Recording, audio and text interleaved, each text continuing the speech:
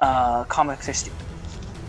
No Harry Potter movie is good. And you're like, give me the Snyder Cut. Oh, sorry. Just walk in front of you here. Gonna put my popcorn down. Oh, sorry. Gotta put this here. Universal needs to sue Sony. Hey, I'm an idiot. I was fired from Fox. Let me go. I'd like actually to see Venom just crush Spider-Man. Hello everyone, so I'm back today and I've got some huge news, actually huge breaking news, that we will be getting the best kind of thing in Star Wars, and best thing in the Disney Star Wars era, which is very difficult considering their era is awesome.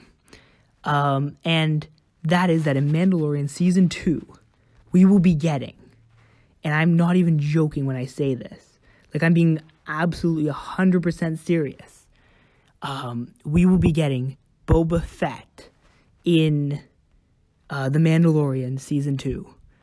And this is insane because, you know, like, just the fact that, you know, we're getting, like, you know, Boba Fett, and that means he didn't die in the Sarlacc pit, which is awesome, and, you know, it's awesome. And he'll be played by, and I'm going to butcher this name, Tamura Morrison. Oh, maybe I did butcher it. And he will probably be once more playing a father figure in a movie, because not only Moana was he Moana's dad, the chief, in Aquaman he was he was Aquaman's dad. In Green Lantern he was like the father figure, and the guy, the Lantern, who dies, you know, on Earth, and Hal gets the ring. What's his name? It'll come to me at some point, I'm sure. But Abin Sur, that's his name. And you've also got, of course, in the prequel trilogy where he played the father of Boba Fett, Jango Fett.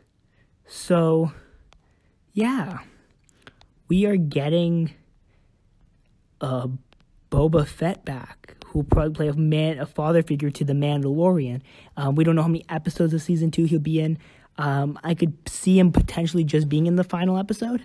But, I mean, I'm excited for this, super excited. I love Disney Star Wars era. I'm excited to see him come back. I love The Mandalorian.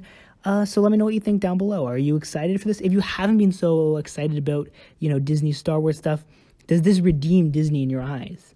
Assuming, you know, it goes well. So let me know what you think down below. Don't forget to like, subscribe, comment, share your thoughts.